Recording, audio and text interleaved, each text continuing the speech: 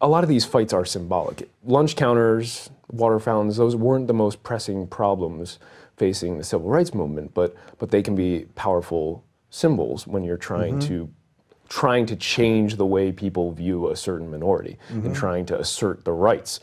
So I think it's important to look at it both, and we run into this problem all the time. I mean, in the Freedom from Religion Foundation, what we do, we're fighting symbols constantly. 10 Commandments on public land, crosses on public land, and those are important fights to have for that very reason. So I think it's not necessarily just about the bathroom, and it's not necessarily about a non-issue. Kind of in the way that it's not necessarily about baking a cake or giving flowers to a gay wedding in that arena.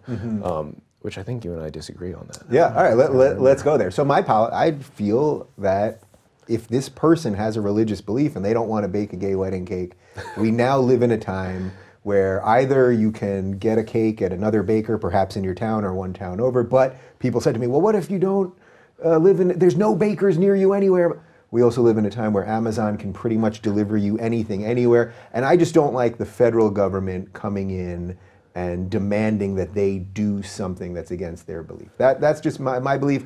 That's a little more libertarian. What about like the state governments doing it? So for the Oregon case, the Oregon baker case, it's all state government that's happening. So lay that out, just so we're on the same page and everyone knows exactly. So this is a gay couple went into a bakery, Sweet Cakes by Melissa, I think the name, and wanted them to bake a cake for their gay wedding. They said, no, we love Jesus more than you. We're not going to do it. And this state civil rights body, actually, the couple made a complaint to the state civil rights body, and they said, yes, you have to do this because our law doesn't allow you to discriminate on the basis of sexual orientation, and that's been the case that's making its way up to the Oregon Supreme Court. So I mean, are you kind of more in a market-based solution type? My gut feeling on this is more of a market-based solution. So I get what you're saying. In this case, it's specifically the state, not the federal government. So I do make that distinction for sure. Unfortunately, I would say, I had Randy Barnett, who's a constitutional law professor at Georgetown. I had him on the show. Sure. And he mentioned a phrase that I really love, which is the foot vote. That then if you don't like what your local area, if it's your local town that the baker is bad in, or if you don't like the state government of Oregon, in this case, you're allowed to move, and that's the beauty of our system. And I know it kind of sucks, like it doesn't feel right. Believe me, you know what I mean? A lot of people, I got gay people that were emailing me saying, I'm not happy with you on this.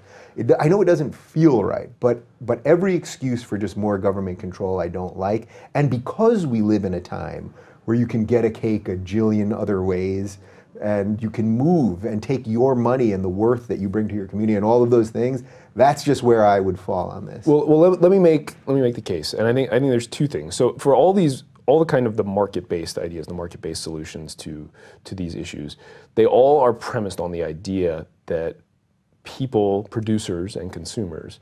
And first of all, I'm not an economist. Let me lay that out right now. Okay. They're all premised on the idea that producers... We'll put that big under your name please right do. now. Not an economist. Producers and consumers behave logically, and they make decisions, most importantly, logically. And we just know that's not true. Exhibit A is religion. Exhibit B is Trump. People vote against their interests all the time.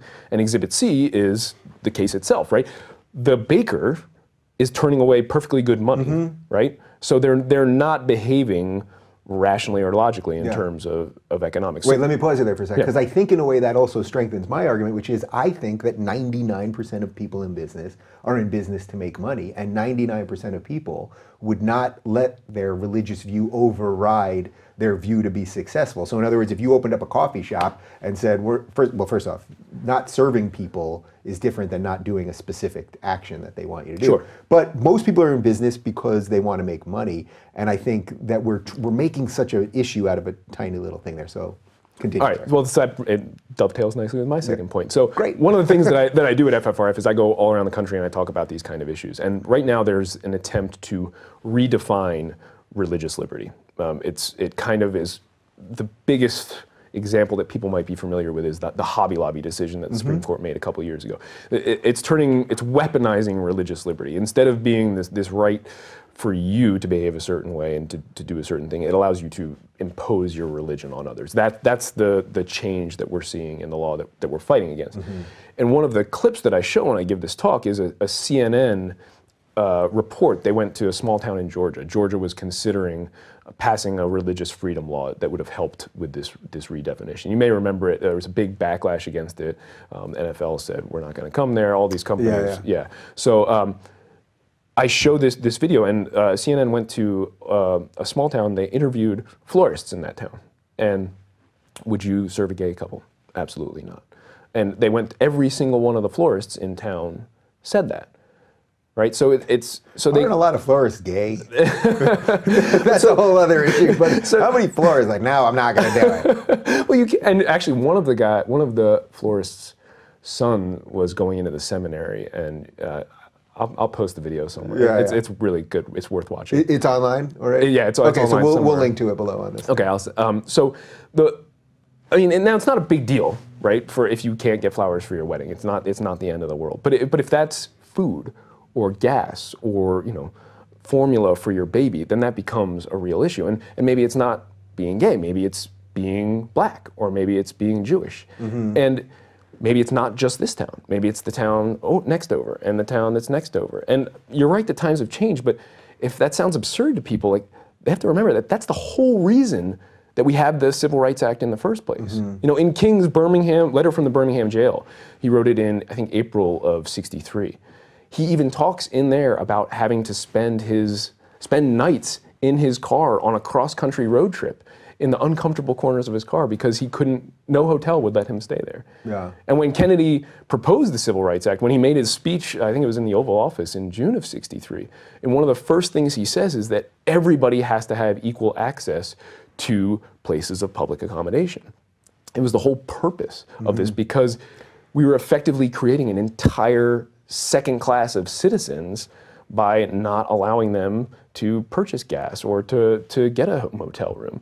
And it's incredibly problematic. I think it's appropriate for government regulation. Yeah, so it's interesting because, look, if there was a gas station that said we're not serving gas to black people or Jews or Muslims or whatever else it is, or white people, even though they're not a minority at the moment. But if they were just picking something based on discrimination, just for the service that they offer everybody, sure, I think there's an exceptional argument to be made there. Okay. Absolutely.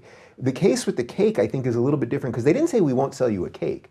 We won't sell you a cake customized to this specific thing that is against our religious belief. And in this case, even though I'm against their religious belief, I just think, even in the case of the florist, so okay, you go to all the florists, and all these florists saying no to a gay wedding cake is kind of hilarious. I feel like somebody needs to do a spoof of that. But then ultimately, it would be on you to order something from 1-800-Flowers or to just move. But I see what you're saying is perfectly principled. And again, this is where I'm not going to force my beliefs on you in any way. Like, I like and you may not know this either. You know ex-Muslims of North America. Yeah, of course. Sarah Hader. Sarah Hader, yeah. Yeah, they actually, they were denied a cake at a bakery in Virginia. And she called me. Yeah. And I wrote a letter to the company, and actually they got a cake out of it. Wait, quickly. So they wanted a cake for a Muslim wedding? To celebrate being ex-Muslims. Right. I did see this. 1 or 2 years. There was their anniversary of their organization. Yeah. Yeah, and I guess there was a Muslim worker in that bakery. I don't remember the name of the chain. And whatever the name of the chain was, they did a great job. When I wrote to corporate, they hopped into gear and said, that shouldn't have happened. We're incredibly sorry. Yeah. Here you go. Here's a cake. So basically, it was one worker who happened to be Muslim. He saw them celebrating their, anniversary of the ex-Muslim organization. The company then did the right thing. Correct. You either have to suspend or fire this guy. I mean, what do you think about these exceptions now that we see private companies doing, where I've seen this several times, like a Muslim flight attendant doesn't have to serve alcohol, or something of that nature. Yeah, I mean, I don't think that well, for a private company, they can do whatever they want. If that's the way they want to accommodate somebody's religion, they're I think it's just a terrible accommodation. I would be okay with not hiring that person. If you're a flight attendant and your job, in the job description, serve people what they want that we have on this plane, I would be 100%. That's not discrimination. You're looking at a breadth of what they can do.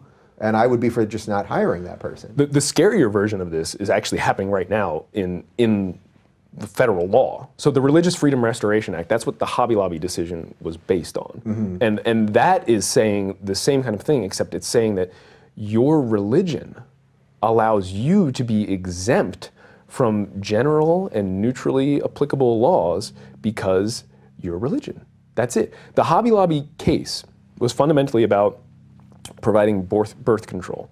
And the Hobby Lobby owners, the owners of that company, said, these are abortifacients. They cause abortions. And therefore they are against our religion. That is 100% wrong. That belief is not accurate. It is scientifically inaccurate. They are not abortifacients. And the Supreme Court got a brief from 60 or 70 medical and scientific organizations saying this belief conflicts with fact. Okay? And the Supreme Court didn't even address it. They said they believe that they are abortifacients. Therefore, they get to be exempt from having to provide them.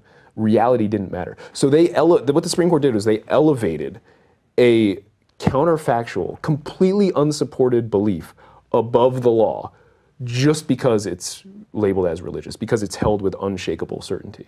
And that's what I'm talking about when I'm talking about redefining religious liberty. That is the scary, scary fight that we're seeing right now. It is taking these unsubstantiated beliefs and allowing people to be exempt from the law because of it. And the Supreme Court dealt with this issue back in 1878 from a constitutional standpoint. They said that if we do this, if the First Amendment allows you to be exempt from any law you want just because your religion says so, we're gonna have chaos. It's anarchy. I mean, everyone would start their own religion. Exactly. Government is pointless. Don't even bother. Yeah, there you go. Exactly. So to have people doing that, it's unworkable. But this is all based on a law, the Religious Freedom Restoration Act, not the Constitution. So that's actually good news, because if we repeal the law, it gets rid of the Hobby Lobby decision. But instead of doing that, what you're seeing now is more laws being proposed. Right now you're seeing the First Amendment Defense Act, which takes RFRA, the Religious Freedom Restoration Act, a step farther and says that, yeah, even discrimination, which is a little unclear under RFRA, go for it. You can discriminate in the name of your God. It's not a problem at all. It's 100% okay. So it's a very scary fight. And it's also short-sighted. I think this is one thing that never gets talked about that's a little frustrating to me. The religious right is so short-sighted in their strategies.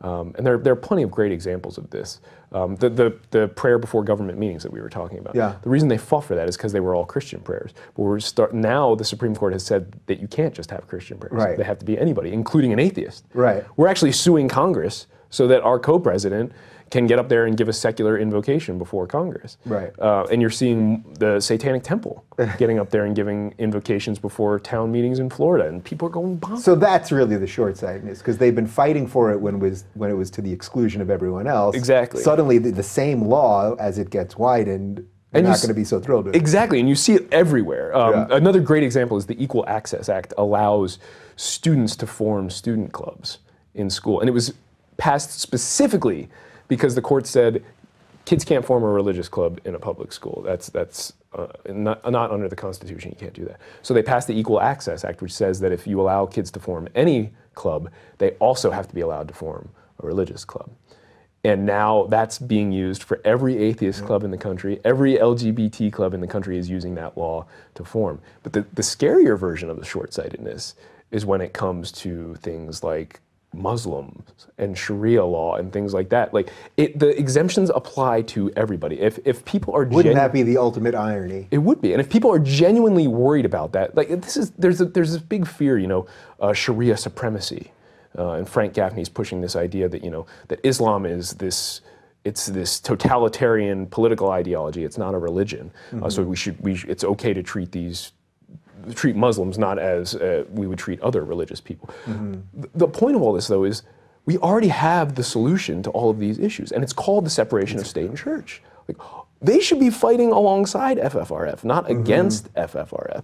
And that is the easiest way to not have any of these problems in the future. But that's why I would always err on the side of anything that would strengthen the Constitution, anything that would strengthen the laws that we live by, which is actually a perfect segue to where I wanted to go here, which is, so as a guy that believes in law, that is a lawyer, that you've referenced Supreme Court decisions often, you know what you're talking about, all this stuff, how scary is it to you that that the Supreme Court, the way we appoint justices now, even at the state level, that it all is becoming insanely politicized? The whole point of separation of powers was to keep this stuff from being overly politicized. But now it's like almost everyone in Congress votes on party lines.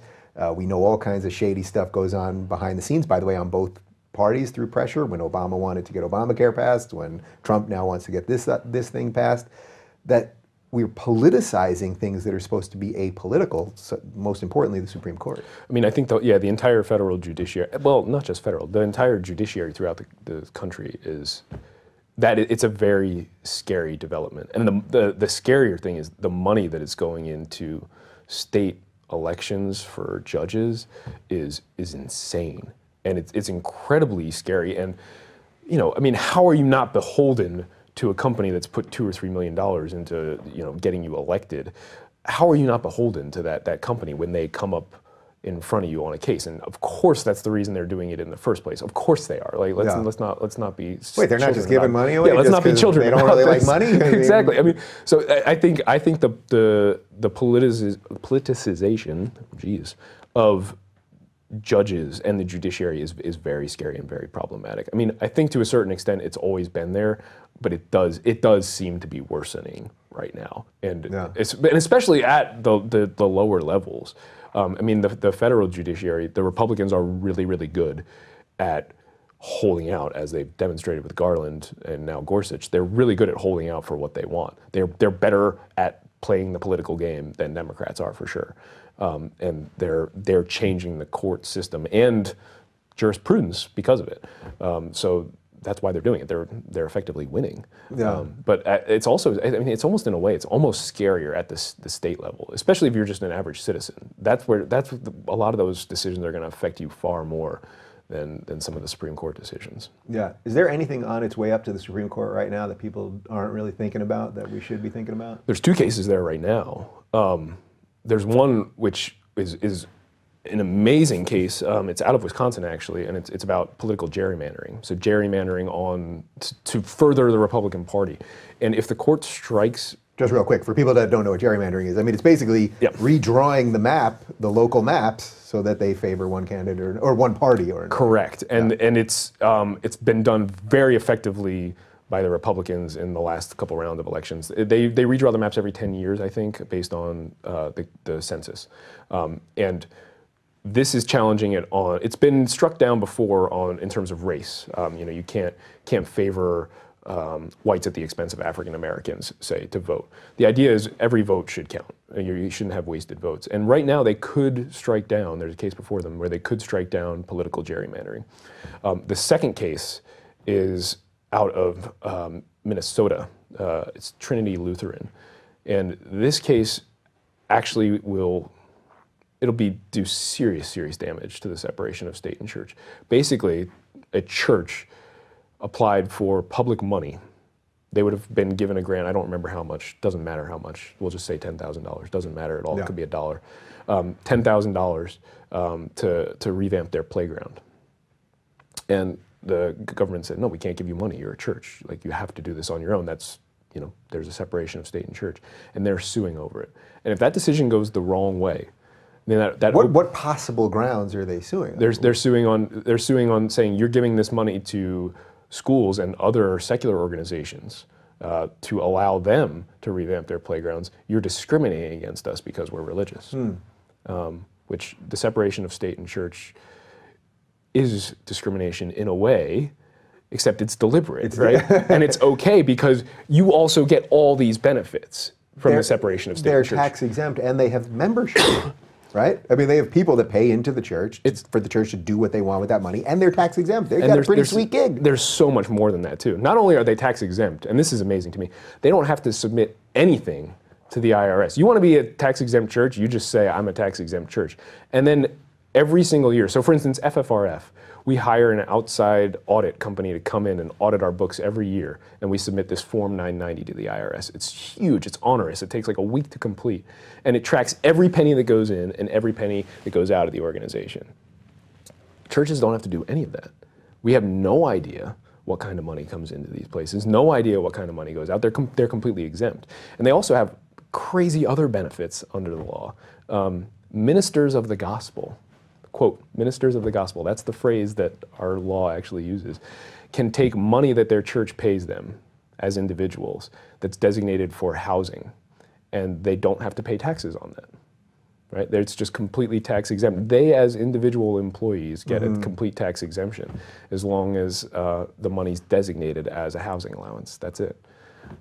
So there's a hilarious irony, well, it's a depressing irony, I suppose, which is, so they're not paying taxes, and yet they're also bringing a lawsuit that would say we want tax money to do something, and at the same time, our books are completely closed. So for all you know, we got $5 million in the bank. Yes. They want to have their cake and eat it too. And this is the other push that you're seeing in the law. And they're actually using a lot of the language of free speech. They don't want any of the burdens that come with state-church separation. Yeah. But they want all the benefits. So they want all the benefits of state-church separation and then all the benefits of free speech and all these other things. They don't want to take any of the burdens that go along with it.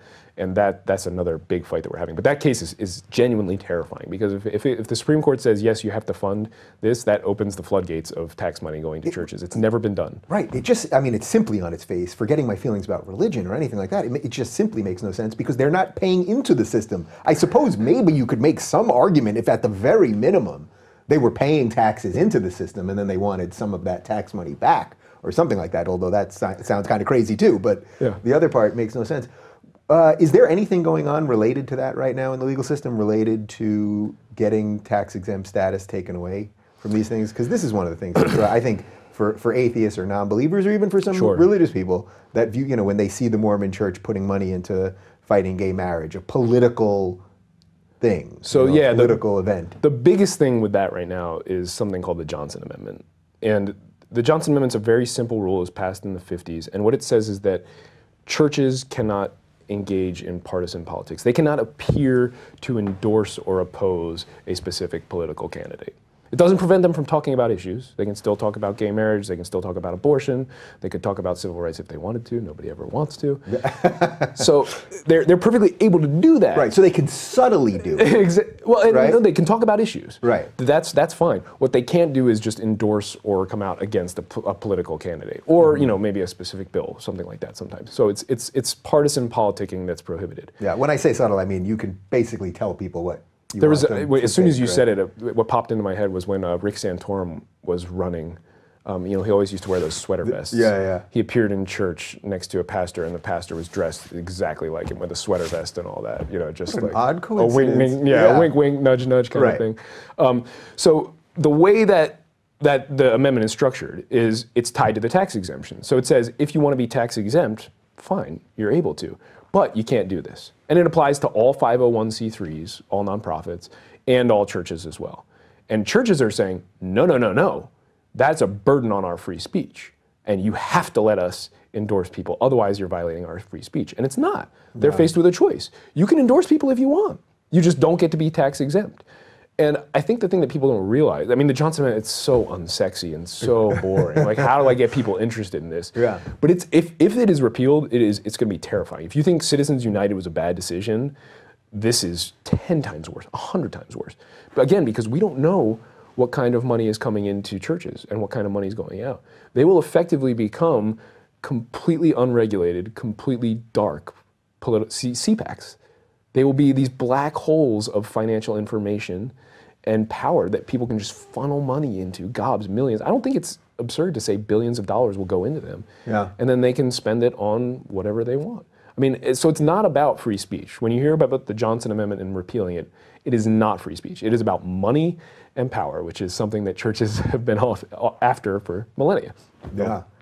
We could do this for so much more time. So you're definitely going to have to come back. But is there anything major that I missed here that would put a nice bow on all this if we're just talking about the state of everything? Yeah, I think so. I think that... You're like, yes. There's a lot, actually. People, I could do this. Has it really been an hour? It's been an hour. Wow, okay, yeah. So people should join the Freedom from Religion Foundation, first of all. I think that is, if you care about these issues and you care about the separation of state and church, we are a membership organization. And I certainly want their membership dues, but more than that, I want their voice. Well, your books are open, by the way. Yeah. And people can see every Form 990, it's online. But I want people's voice to be joined with ours. When I write a letter to that school district on behalf of that mom and say, this teacher needs to stop praying, it's great when I can say we have 1,200 members in Florida, or we have 5,000 or 10,000. We have 27,000 members right now. But the more people that join us, the stronger our voice becomes. And again, I keep coming back to the short-sightedness of the religious rights strategy right now. Secularism has worked for this country. It is not a dirty word. We invented the separation of state and church. This is a quintessentially American thing. It's enshrined in our Constitution. Everybody should be supporting this. It's your patriotic duty. So yes, so come join FFRF, help us in this. I thought you heathen atheists don't love country or something. No? Not how it works? We've been accused of it often, yes. Yeah, but not how it works. Yeah, I only stand up and fight for the First Amendment every day, so, Did we get some good ideas out here? Because life's too short to waste on bad ideas, you know what I'm saying? I hope so, yeah. I had a lot of fun. Well, it was a pleasure talking to you. I'm glad we finally got to do this in person, and we're going to do this again, because this it's just not going anywhere. No, it's not. Yeah. We're going to be here for a while. All right, very good. For more on Andrew and his work, check out his website, andrewlseidel.com.